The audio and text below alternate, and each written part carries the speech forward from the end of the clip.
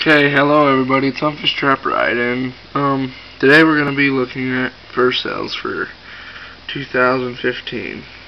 I'm going to say right now that I'm not very satisfied with the fur sales of this year. A couple weeks ago I posted a video of all the fur I'm taking that I took to auction, and today I'm going to show you the prices and what I got for them from our UTA event. So first we're gonna go into our averages for the first sale. These are the Sunday averages with everything. So Badger's only $8.46. Average Beavers $6.74. Beaver Castor $16.11. Bobcat only went for $254 average. Highest bid this year was $857. Carrot went for an average of $50. That's not too bad. Deer hides is 55 cents. Gray Fox 17. Kid Fox 7. Mink. Muskrat. Rabbit. Raccoon. Red Fox. Ringtail Cat. Spotted Skunk. And Striped Fox and Swift Fox. I'm surprised that's only $10 for that Swift Fox. So there's the averages for the Sunday sale.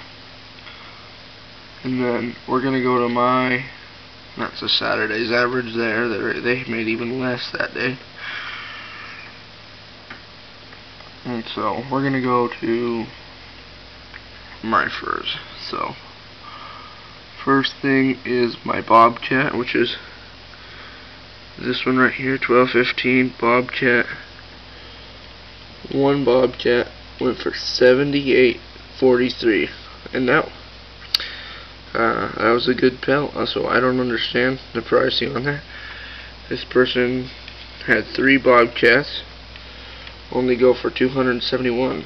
So fur prices were pretty bad this year. And then this is my Red Fox right here. My Red Fox, one Red Fox, $31, so I guess that's alright, but it's been better other years. And then we can go to my grease fur. Clear down here, we're getting into the 5,000s. Damn. So $5.99. This is my muskrat lot of 11 muskrats. Only got $40 for my lot of 11 muskrats.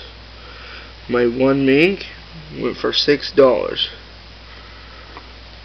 Raccoon, my lot of 3 raccoons went for $2.43.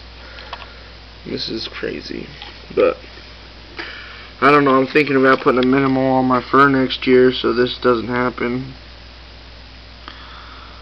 Alright guys, it's Humfish Trap Ride. Take care and trap on.